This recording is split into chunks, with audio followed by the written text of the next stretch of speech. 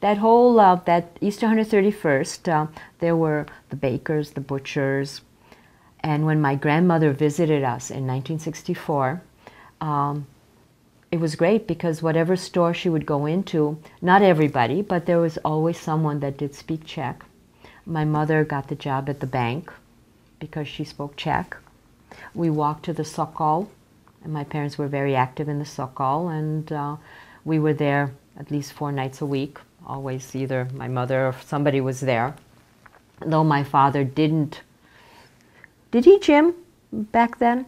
Okay, he gymmed back then, but then he was more of a meeting person than really a gymnast. But I basically grew up in the Sokol, which was, it was nice.